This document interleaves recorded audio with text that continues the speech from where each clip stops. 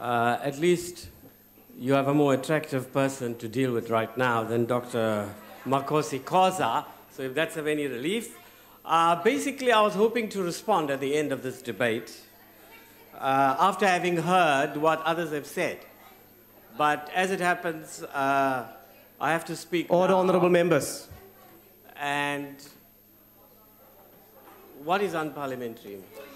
Honourable Karim, will you just continue? Honourable members, we are busy with the debate. Can we continue, please? Fine. Now, this bill, as Makosi Koza will explain, and Thandi Tobias Pokola, deals with attending to strengthening our combating of financial crime and terrorist financing.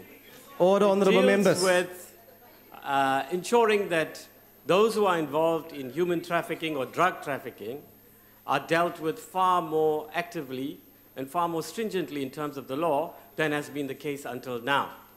The government has committed itself from 2009 onwards to deal with this issue through the Financial Action Task Force, which interestingly, the former member of this House, Kader Asmal, and former minister chaired in 2005 and 2006.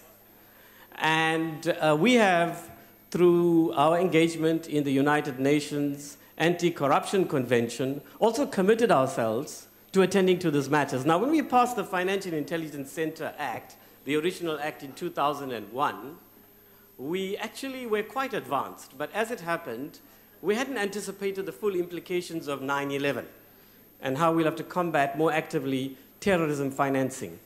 Nor did we fully understand the extent to which our country may be used for the financing of drug trafficking and human trafficking.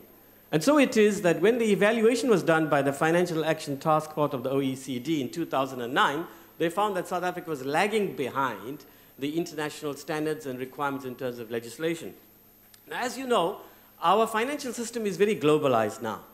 And whatever we do in our own country is also substantially influenced by the global financial system. And so, for example, banks that are based in South Africa also have connections with banks, for example, in the UK. If you take the example of Standard Bank and you take the example of Barclays Bank involvement in ABSA.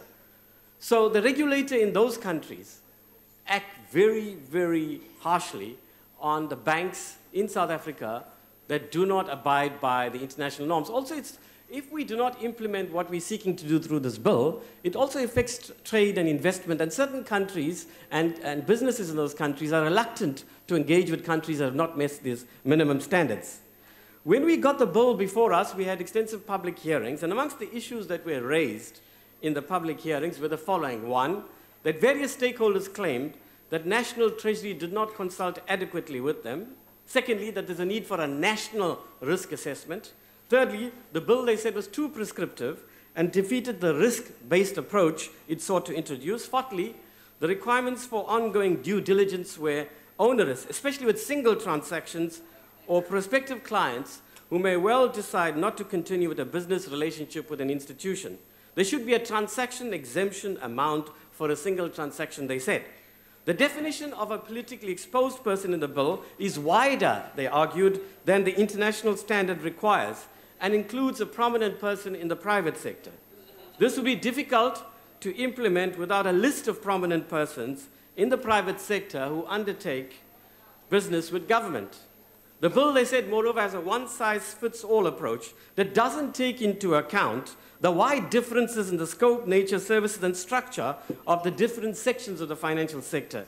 The definition of client, moreover, they said, may result in unintended consequences in some sectors, such as attorneys' profession and the casino industry. A number of the updated FATF standards and recommendations underpinning the bill, they argued, are relatively new, and it's not clear how they will be implemented. Sufficient account, they argued, was not taken of the costs and complexity of implementing some of the provisions of the bill. There should be a provision, they said in the bill, that provides for a consultative process with the public and industry, especially with regard to exemptions, directives, and regulations. Our responses were to say that, firstly, we recognize there's an urgent need to combat financial crime, terrorism financing, and other related crimes more effectively. And the aims of the bill we fully supported. It is recognized, however, we said, that it will be difficult to implement such a comprehensive bill overnight, Minister, and there's a need to take account of the diversity of the financial sector. The committee proposed, therefore, that these challenges be dealt with through phasing in aspects of the bill, providing for exemptions of the sectors of the industry, and ensuring more effective regulations, directives, and guidance notes. The Minister and direction of FICA will facilitate the amendments to the bill. Amendments to the bill will also provide for regular consultation with relevant stakeholders on these issues.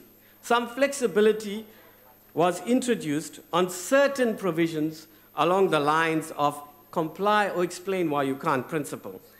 The committee accepted the difficulties National Treasury presented in finalizing a national risk assessment and agrees that this not be done before the adoption of the bill, and that the institution-specific risk-based frameworks can address the key relevant issues. However, the committee believes that National Treasury, together with other relevant government departments, should seek to finalize the national risk assessment within a reasonable time frame. The definition of prospective client was removed from the bill and left to institutions to determine in their risk management and compliance programs when a person becomes a prospective client. Due diligence measures for identifying the beneficial owner of legal persons were also made less onerous by clearly providing for incremental or cascading steps. The Minister will, by regulation, decide a threshold on a single transaction below which there will be a less onerous due diligence on the client and no ongoing due diligence. The Minister of Finance will delay the effective date of those provisions relating to the private sector prominent influential persons until government makes such a list available. However, the current unavailability of such a list should not deter institutions from undertaking their own risk profile of their clients and undertaking their own due diligence. National Treasury agreed that the compliance costs will be continually assessed and monitored with the industry. Parliament will receive a report on the implementation of this bill at least once a year. Now, the committee acknowledges that a large number of investigative authorities which could have access to information in the possession of the Financial Intelligence Center, their information, therefore raising the question of possible abuse, especially if some of these institutions are highly politicized. The Centre is urged, therefore, to share this information that it has in a responsible manner with the strictest conformity with the law. While the fight against financial crime must be intensified, it is important not to abuse people's right to privacy. We want to say that this bill is especially important. All of us are committed to combating crime and terrorism financing. And we hope that all parties in this House will support this bill. It's long overdue, it's highly necessary, it's crucially important to our struggle and combat against crime, and we look forward to this House fully supporting this bill. Thank you indeed.